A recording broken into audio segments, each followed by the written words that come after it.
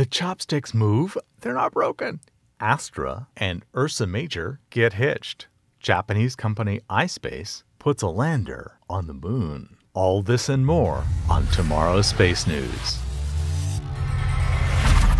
The private Japanese company iSpace has put their HAKUTOR-R lander on the moon and haven't heard back from it. To quote their report, iSpace engineers monitored the estimated remaining propellant reached at the lower threshold, and shortly afterward, the descent speed rapidly increased. They report most likely that they made a hard landing on the surface of Luna. The company have also said iSpace has already accomplished a tremendous feat by entering lunar orbit and attempting a fist landing. If I hear that as first landing, yes, agreed. If they meant fist landing, it seems that they would have been successful. They don't report how fast it was going at contact, so I just trust that they know what they mean by hard landing. In any case, they have not received further telemetry after contact, and that fits the hard landing hypothesis.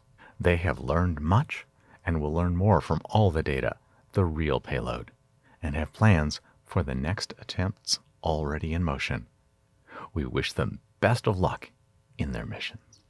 Astra is a rocket company that impressed the heck out of me for successfully horizontally launching a vertical rocket without harming the pad with Astra 3, when 1 out of 5 of their motors failed at first movement, leaving only approximately enough thrust to hover. They have learned much and are proceeding to Astra 4, their next upgrade, and to that end are announcing a partnership with a rocket maker I'm only just learning about, Ursa Major. Ursa Major is a company of about 100 people working very carefully to build the bestest, safest rocket they can. From what they show, they are taking great pains to test every failure mode they can imagine. So by my amateur lights, they are doing it right, and I intuit a better than average chance of success. We will bring you developments in their mission as we learn them, so make sure to keep an eye on the channel, because we will be bringing you the latest news on Astra and Ursa Major as we learn more about their latest rocket system. Oh, it's so foggy in here. You know where else is foggy? Vandenberg Space Force Base. The West Coast base is leasing Space Launch Complex 6 to SpaceX. This launch pad was last used for the final Delta IV Heavy flight last September, and was also the planned Space Shuttle West Coast launch site, with about $4 billion spent and Enterprise being test-fitted to make it ready back in the 80s before the Challenger disaster restricted the shuttle's use to the Cape in Florida. Current documentation suggests that SpaceX is intending to launch their workhorse Falcon 9 and Falcon Heavy rockets from this historic site, much like LC-39A, their only other dual-use pad.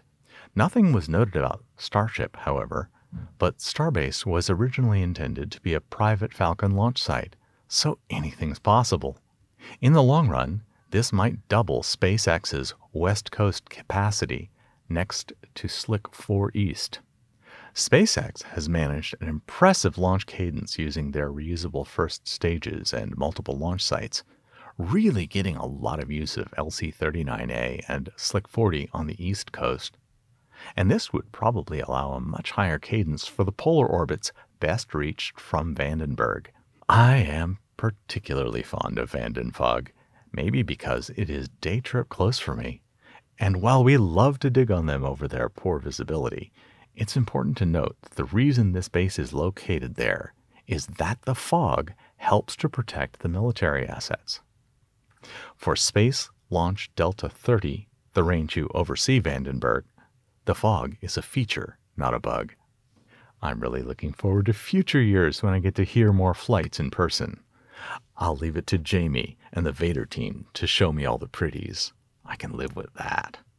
Thank you to the citizens of TMRO who help to fund this show month after month. Your kind contribution helps to keep 204 alive and activated, and in return for the ground support, suborbital, orbital, escape velocity, and PLAID PRO Plus citizens get access to a variety of different perks. If you want to see how you can see news scripts as they're being written, gain access to our member streams, and much more, head to the join button below. At Starbase this week, following the launch on 420, we saw the Chopsticks finally move, confirming that no critical parts were destroyed by the blast of Super Heavy. This is great news, as such large custom items aren't easy to produce overnight, so this bodes well for the return to flight when SpaceX is ready for the next iteration. There was a little news about the FAA grounding Starship over excessive debris outside the flight plan, and this is very normal. It's standard practice.